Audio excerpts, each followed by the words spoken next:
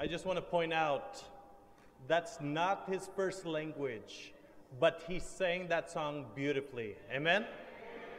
All right. Mag-solo ka na naman, ha? Ay, I'm sorry. Sing again. Kailangan English minsan. All right.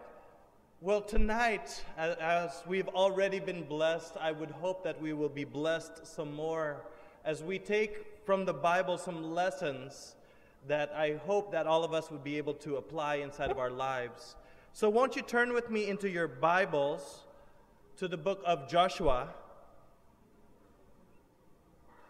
I love the book of Joshua. It's full of epic adventures. Joshua is in the Old Testament, and we're going specifically to chapter 6. Joshua chapter 6, and we're going to read just a handful of verses, so if you would just follow along with me, okay? Joshua chapter 6, starting in verse 1. If you don't have your Bibles, that's okay. You can follow along on the screen. We'll have it up there, or open up your apps so that you can follow along in the scriptures as well. Joshua chapter 6, verse 1.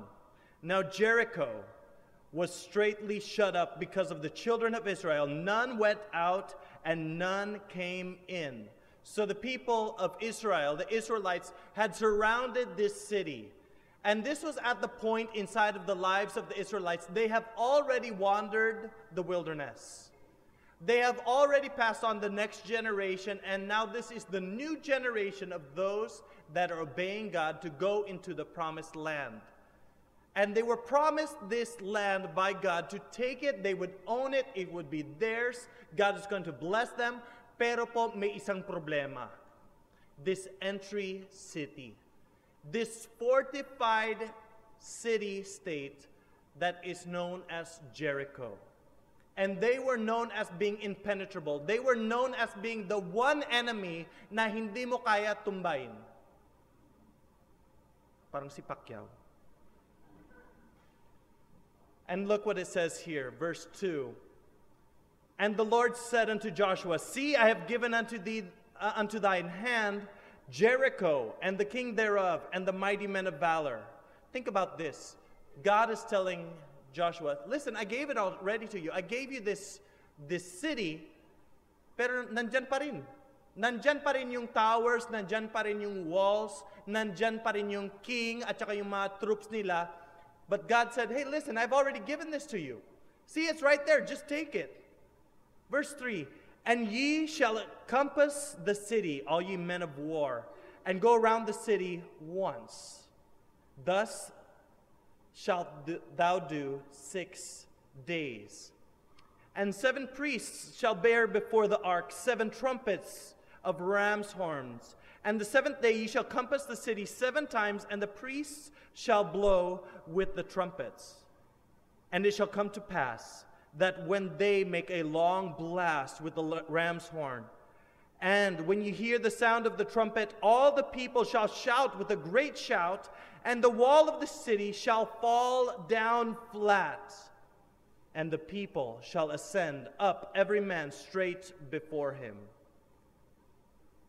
What in the world is God planning?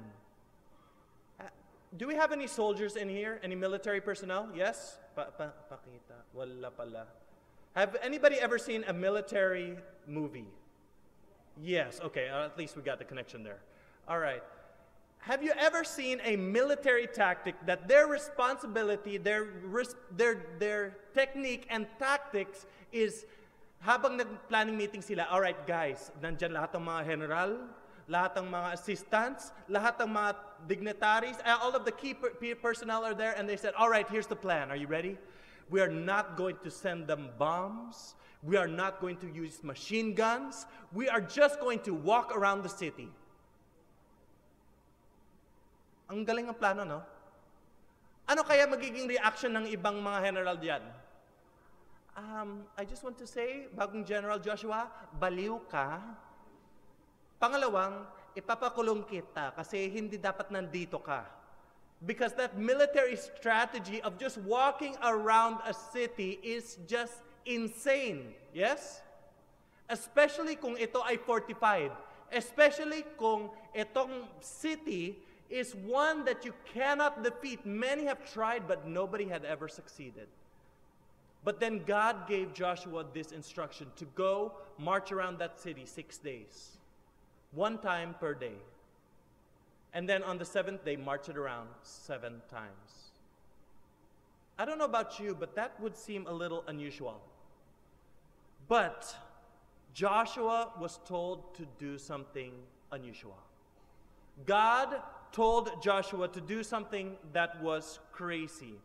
He was told to do something that looked impossible, to take this city without using force, without using flames, without using barricades or using any of that. It was simply just to obey by God. How many times sa buhay natin we are told or instructed by God to do something that would be crazy or impossible? We must take another look at our lives. Look at the lives that we lead and focus on what God has in store for us. Just the way to do that is to take the perspective of Joshua. Kasi si Joshua, hindi niya iniisip yung plano, hindi niya iniisip yung strategy, ang iniisip niya lang, ako ay naglilingkod sa Panginoon and I will do what He asked me to do. Imagine what that would do, just that concept alone would do to our lives. If we simply said, I follow God and I will obey Him regardless if it seems insane. Imagine, in a span of 1 week, the Israelites who had no cities, the Israelites who had just minor possessions, were able to capture the most fortified city in this entire region. And not just capture it, they were able to utterly destroy it. Wow. Let's begin. Let's begin now, right now, by looking and seeing the realities of our lives. Can we do that right now? Handa pa ba kayo? Unang-una, I want us to all see. We are at war. We are at war. Just like Joshua and the Israelites were, they were prepared for the war. Ang makaiba sa war kaysa battle, battle is just one singular thing. One singular infraction, one time that they are going to clash. A war is something that is meant to encompass the whole of all the battles. Pansinin po natin, we are at war. We are at war with many things. We are at war with the world. Right? Do you ever feel like you're at war with the world? Not angry with the world, but at war with the world. Why? Because in our spiritual lives, we are with an opposition. We are on God's team or on Satan's team. At may malaking gera po. Araw-araw, it plays out before our eyes. Whether we see it or not, it is an invisible battle that is played out in our spiritual lives.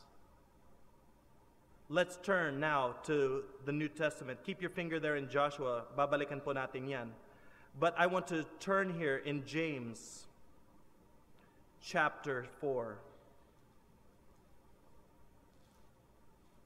Hebrews and James and John. James chapter 4.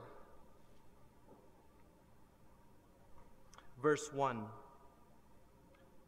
From whence come wars and fightings among you?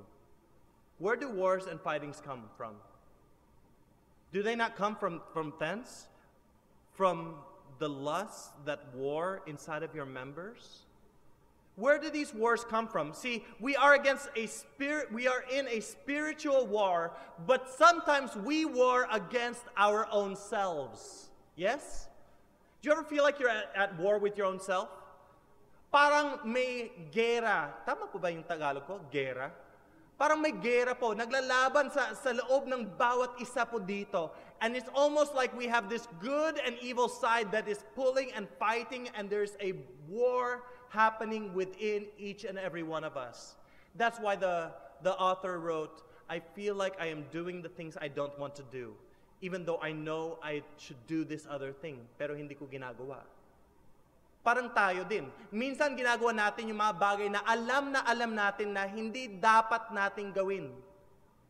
Pero sa kabilang side, alam natin kung ano kailangan natin gawin, tapos hindi natin ginagawa.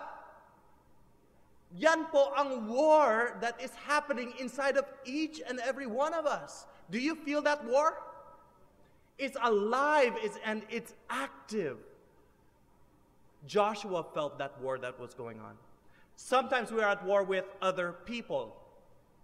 Do you have your arch nemesis sa buhay mo? Sa mga pelikula, uso naman ang arch nemesis. The one that is making contra to you. Sa buhay natin, minsan wala po tayong arch nemesis pero may mga kalaban. May nag-aaway lang. May mga tao that they have a desire to make us fall. And we are at war not with them but that spiritual entity that is acting inside of them. We are at war with oppressive forces, just like Joshua. Agreed? The reality is we are at war. Second realization is this. I have battles. Because there's not only war, but there is also battles. And when you're going into a war, you're looking at the big picture. But when you're going into battle, you're thinking about how to fight that enemy right here and right now. We've seen men go into battle, into wars, but when they go into battles, they are worried about their one-on-one opponent, right? Kahit anong tactics na ginagamit nila, kung sniper po yan o ginagamit ng espada, they are worried about fighting their opponent. Let me bring you now to Ephesians. Ephesians chapter 6. Ephesians chapter 6, verses 10, 11, and 12. Basahin po natin to. It says, "Finally, my brethren, be strong in the Lord and in the power of His might."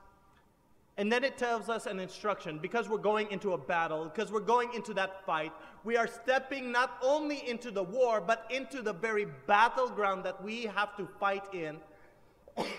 It says this, "Put on the whole armor of God." Have you ever seen a soldier go into battle na wala siyang uniform? Wala po siyang body armor. Yung mga knights back in the day, di ba kailangan meron silang chainmail or breastplate? They need that because they understand as they're going into battle, the opposition is there.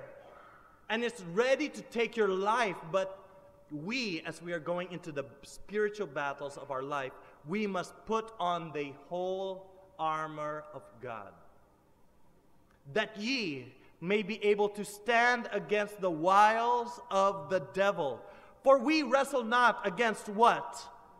Flesh and blood. Listen, we're not fighting against these physical issues here. We are not fighting against that person. We're not fighting against actual military presences. We are fighting not against flesh and blood, but against what? Principalities. Against powers, against rulers of the darkness of this world, against spiritual wickedness in high places. Joshua realized that he was going into a war to take this promised land. But beyond that, he realized he was going into the battle of Jericho. And as he looked at the towers and at the strongholds of Jericho, ang nakikita niya is not just the enemies of the physical. He looked at that saying, Satan is holding that place, and it is time for God to take down that high place. Those high places, those spiritual wickedness that's in high places, those can be the battles of physical or emotional and spiritual. I can just imagine Joshua going through the emotions of battle. Hindi ko alam, sino po ba dito, napapressure po kayo kapag examinations? Yes? Examinations pa lang, napawisan ka na. Oh, wala pa ka sa exam table, tumutulo na. And how much more going into battle with this stronghold? And Joshua must have had that moment of anxiety, but he allowed that anxiety to come and then to go because he was prepared with his spiritual armor. He did not allow fear to control him. Mga kapatid, mga kaibigan, when we go into the spiritual battles of our life, do not allow fear to have the victory. Do not allow depression to have the victory, to move us to inaction. Do not allow anxiety to stop us from taking any proper steps that we know we should. We should come prepared with the armor of God when we walk into the battles. I am at war. I have battles. But then this is the beauty of it. I can have victory. I can have victory. Let's go back to the story in the Old Testament. We'll start in verse 11, chapter 6, verse 11. Basahin natin to. We'll see this in action. Kasi yung binasa natin kanina, yun ang utos ng Panginoon.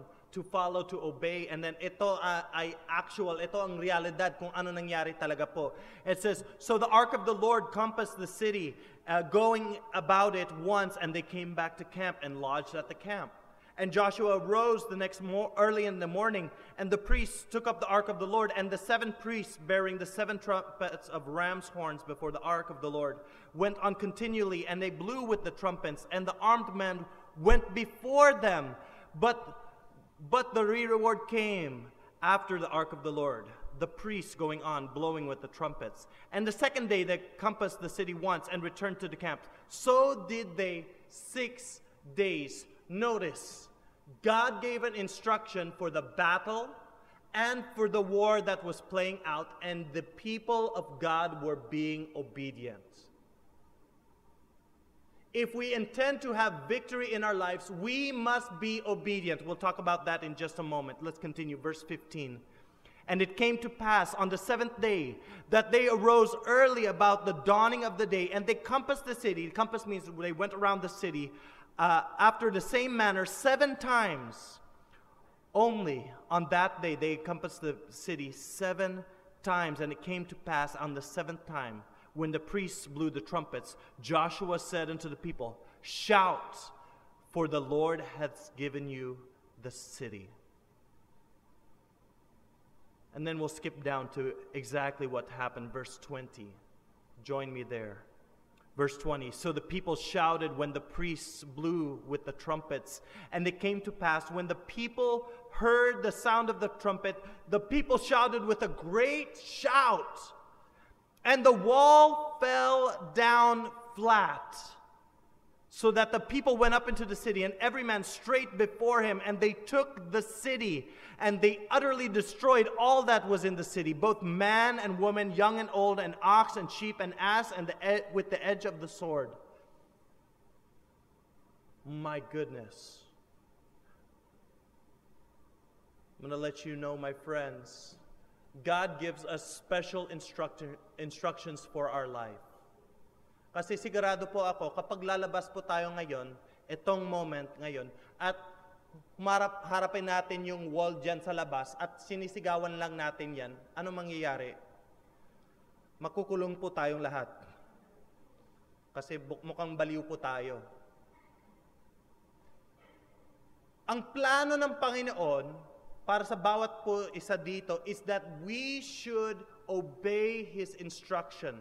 No matter how far-fetched or how unusual it might sound, God wants us to have the victory. Let me take you to the New Testament.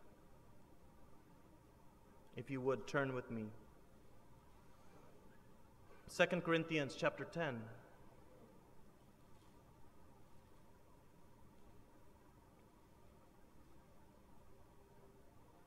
2 Corinthians chapter 10, verses 3, 4, and 5.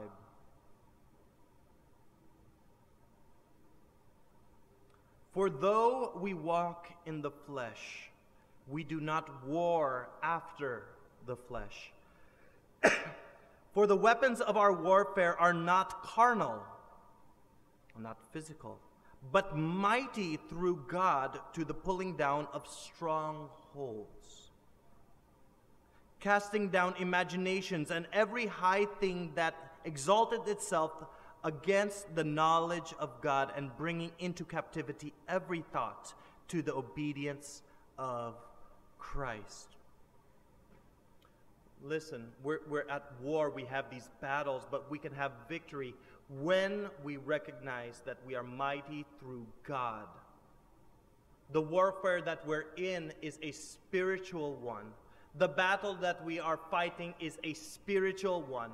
And the responsibility of God, He is the one to pull down these spiritual strongholds.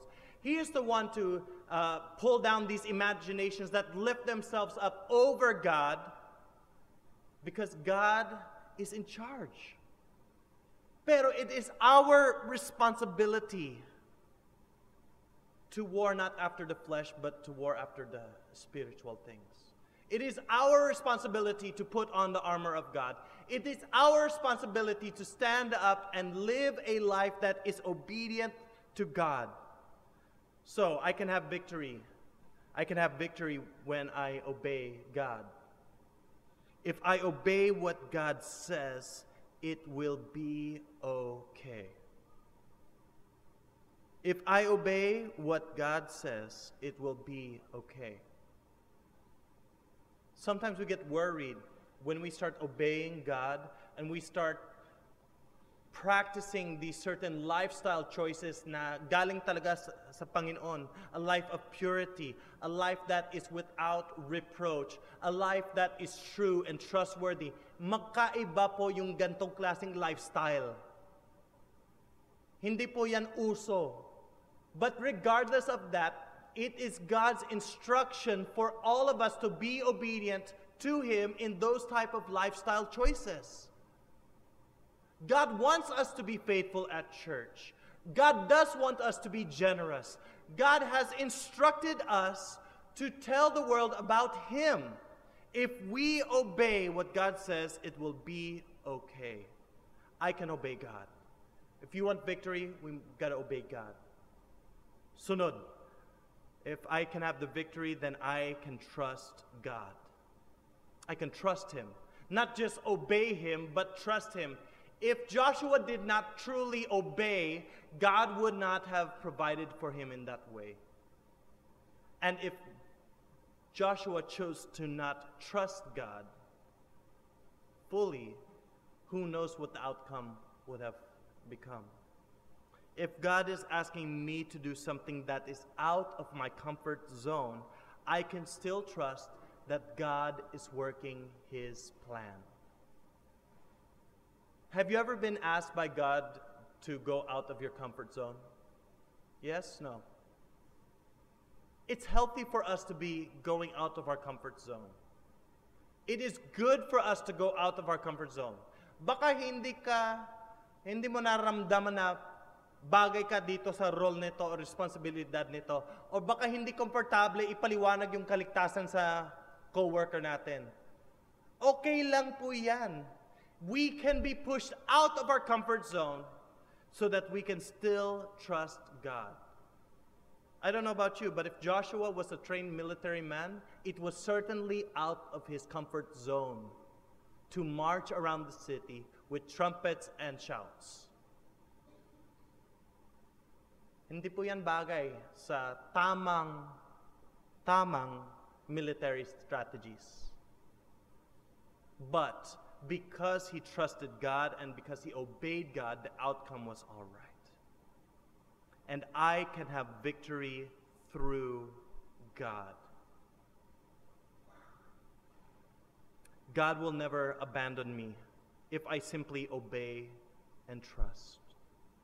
I think that's one of our internal fears, that God would choose to abandon us, that God would leave us stranded, that God would put us in an awkward situation and then papabayaan niya lang.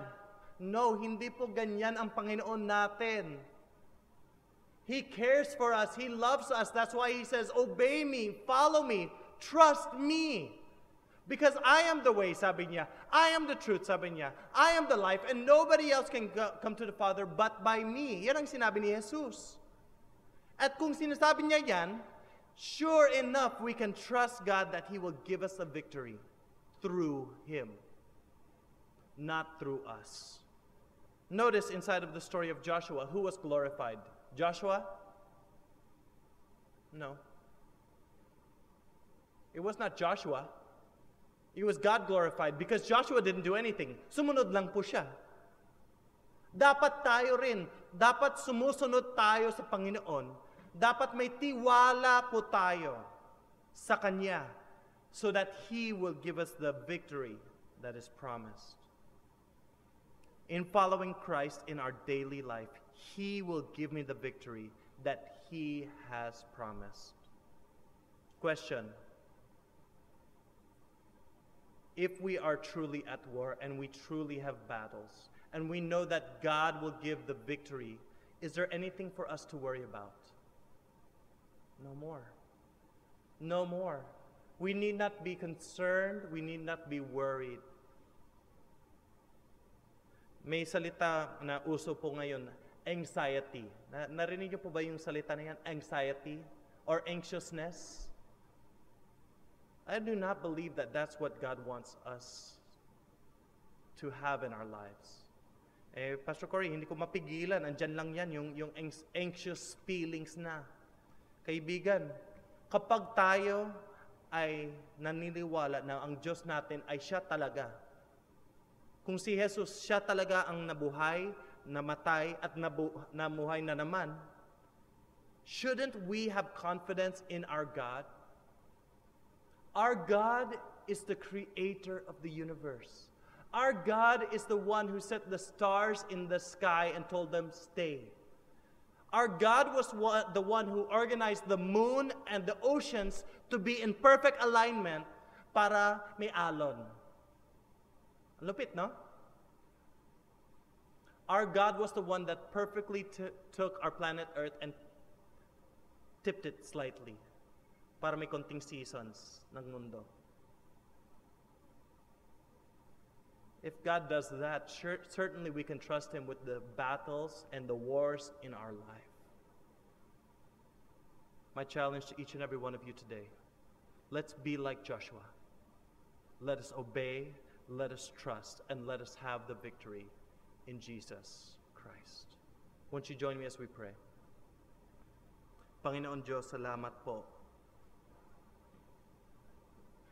Thank you so much for loving us. Thank you so much for being the victor and having the victory over death, and showing us that you have victory in every aspect of our lives. God, we are so grateful. Panginoon, as we have studied some of the story of Joshua and saw this miraculous occasion where the walls of this fortified city just fell down flat.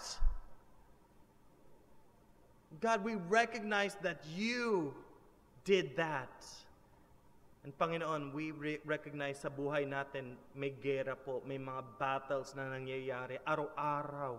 We recognize that there is the spiritual aspect of it that is at play. Sometimes we're at battle with ourselves and other people, but ultimately it is a battle against good and evil. And God, we recognize that you, oh God, are good and you have the victory.